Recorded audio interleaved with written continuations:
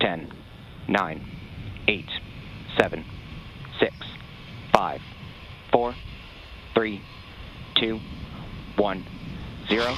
Ignition. Liftoff of L-87. Go Falcon, go, go.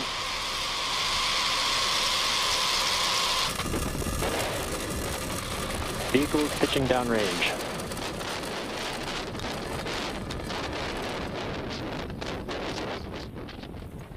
Nominal first stage chamber pressures.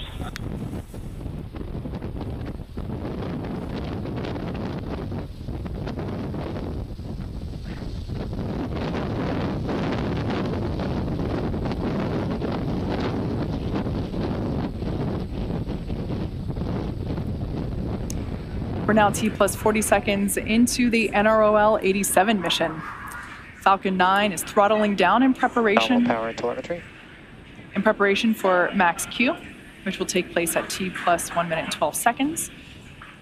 Max Q, of course, being the moment in which the vehicle experiences the highest amount of aerodynamic pressure. Beautiful views of the California coast there in the background.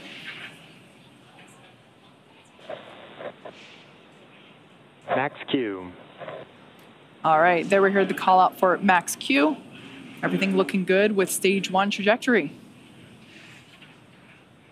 Now, in the next couple minutes, we have 5 events coming up in quick succession, starting with main engine cutoff, stage separation, stage 1 flip, second engine start 1, and then the boost back burn. Main engine cutoff, as the name suggests, we will we will shut down all 9 Merlin engines. The stages will separate. The first stage will actually flip over and conduct a boost back burn, and that's what we have to do in order to fly the booster back towards land. And of course, during that time as well, we'll have second engine start 1, where we will ignite the Merlin vacuum engine.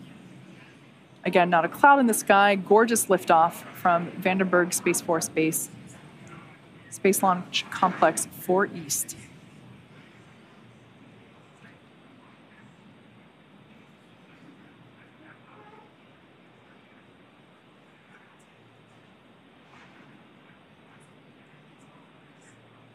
First stage engine cutoff. Stage separation confirmed.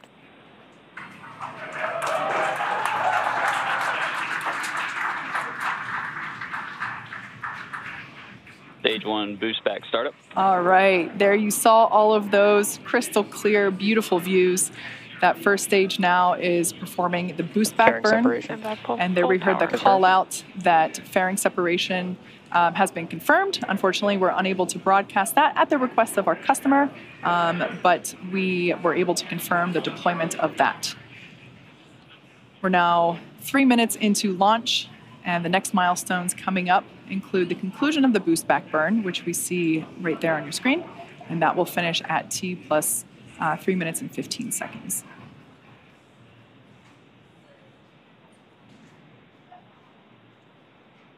Stage 1 boost back shutdown. All right, there we heard call out that the boost back burn has completed. Our first stage will be attempting a land landing in just a few moments. One of the nice things about land landings is that we're not subject to ocean weather, and it's pretty convenient to land the first stage basically right next to where it lifted off from. However, our ability to execute a land landing really is dependent upon the customer's needs. Their mission trajectory and performance needed by the satellite is what determines if we can return to land. Most of the time, their requirements don't allow for a return to launch site, which is what we're performing today. Which is why we also developed the capability to land our first stages. Both vehicles on nominal trajectory. Good news there, both first and second stage reporting to have nominal trajectory. So that's why we developed our ability to land our first stages out in the ocean with our drone ships. Now, in order to complete today's land landing, the first stage has 2 more burns left. Next up is the entry burn, and that's where we will reignite 3 of the Merlin engines on the first stage. That will help to slow the booster down as it re-enters the upper part of the Earth's atmosphere. That's a view there coming from inside the inner stage. We can see the stage pusher there. Here we have a beautiful view. I think that's probably one of the Channel Islands there. on the right-hand side of the screen. We can see 2 of the 4 hypersonic grid fins. We deploy those shortly after the stages separate, and those grid fins help steer the vehicle during descent. You will also see that right there we just saw one, like a puff of white gas. That is nitrogen gas from attitude control systems that help control the vehicle's orientation. So there we can see the booster is steering itself back to Vandenberg Space Force Base. Piece of ice there on the left-hand side.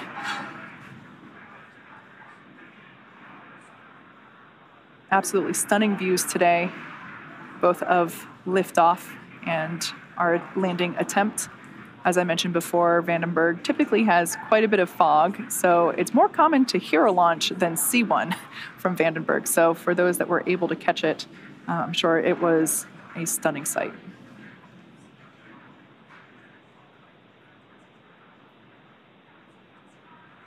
We are about 20 seconds away from the entry burn.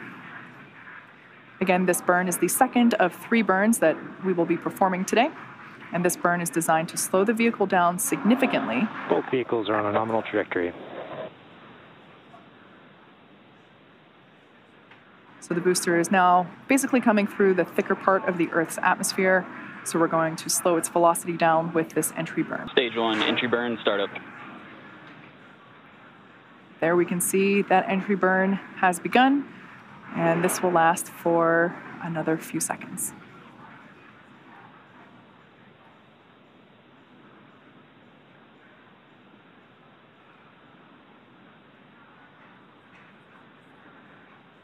Stage 1, entry burn, shutdown.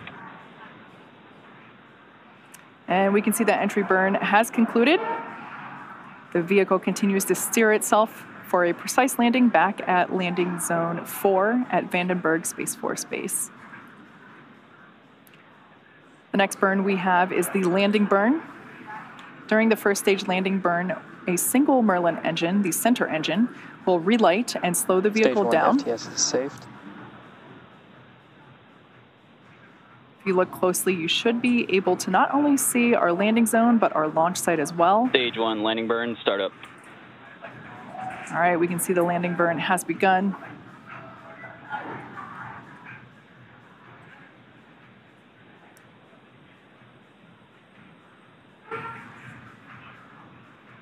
Landing zone coming into view for the first stage. Again, this is the first flight for this booster and first landing attempt. Stage 1, landing leg, deploy.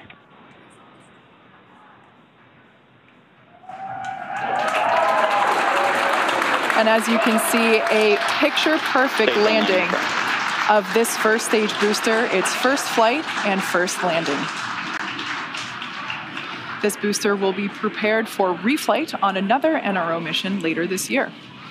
This also marks our 105th overall successful recovery of an orbital class rocket, including both Falcon 9 and Heavy first stage landings. As I mentioned earlier, at the request of our customer, the National Reconnaissance Office, we are concluding our webcast coverage early today. We would like to